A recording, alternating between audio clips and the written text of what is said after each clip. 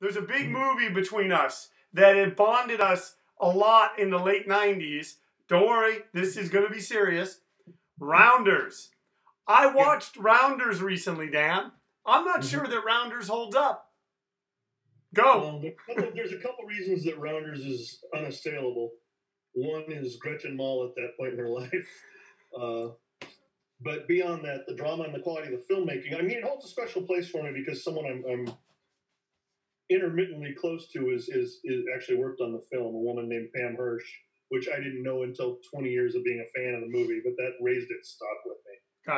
Gotcha. And then I'm curious what else about it you think doesn't hold up. I just still think it's a fantastic film. Probably haven't watched it this year. I wanted to come out of the movie feeling like the way I felt when we watched it back then, just like that feeling. And I kind of felt that it just rang a little different. And I guess that goes to like a bigger question for you. I know that you watch and you rewatch movies a lot, here and there when you have time. There's some movies I've easily seen 50 times. So my question for you is there something that you've seen recently where maybe you had, like, I still love Rounders. I still feel that I have a very close relationship to it. Is there something that you saw recently that you had a similar experience where you were like, okay, didn't feel the same?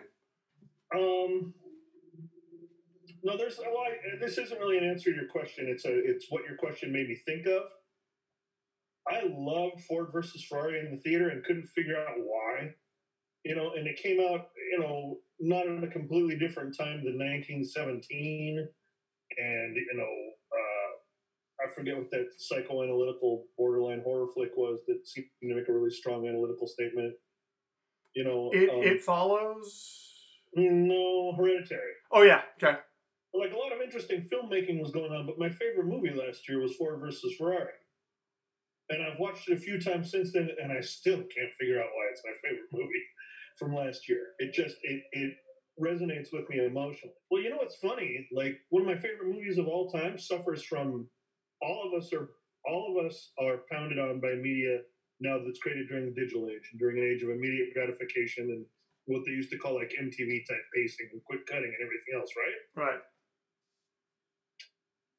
Man, watching The Godfather now is like watching a 12-hour skin surgery. Come on! It's a huge part of my personal culture, but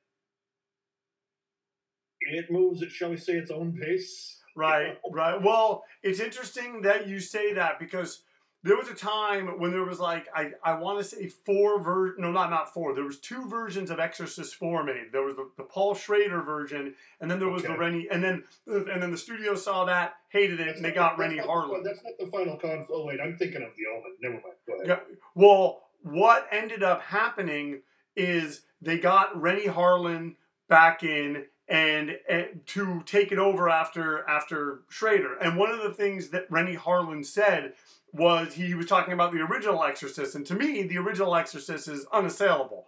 But he says the language of film has changed, and you just made me think about potentially what's the evolutionary leap that we can look at, that we would look at now, especially like you said, after being pounded in the digital age with videos that are like seconds long.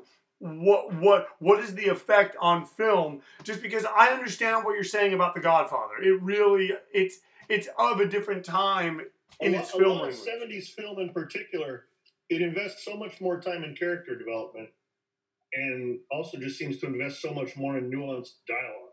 Right. It reads funny against, now.